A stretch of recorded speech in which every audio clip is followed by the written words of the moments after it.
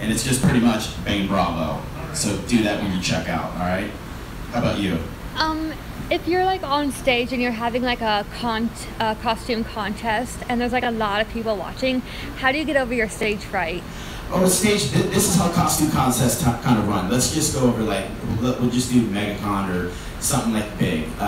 What they're gonna do is they're gonna have you're gonna be individual or you're gonna be in groups or like pairs and stuff like that. So they're gonna kind of like escort you on, and you're really not gonna see too much because they're gonna say, hey, come to the front, turn around to the back. The judges are gonna judge you from the front and the back, and then they may ask you to kind of just pose for about a few minutes, maybe a minute at the most, and then they're gonna ask you to get off stage. I don't think there'll be any stage fright involved with that. Like just say like you're doing a high school play, way different, way different. In that moment, you are not yourself, you are that character, and you be that character. Yes.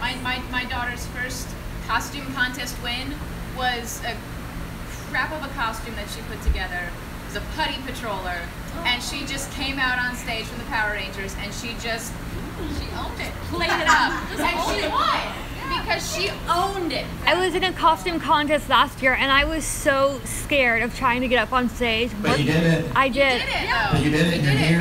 And the audience will always. And your next one, you're just gonna kill it. Exactly. All right. It gets easier and easier every time. All right. I got your back. Thank you.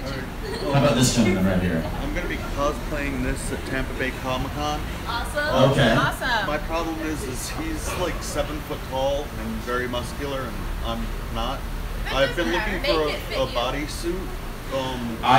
If you find me, I got you. There are muscle suits that you can buy. I got you, and I got a solution for the shoes as well. $200 or $300, right?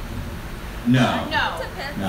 depends. And I got a solution for the shoes for you too, to add that extra height instead of you being on some sort of weird stilt thing. I got you all day. If you find me on Bang Bravo, I got you all day.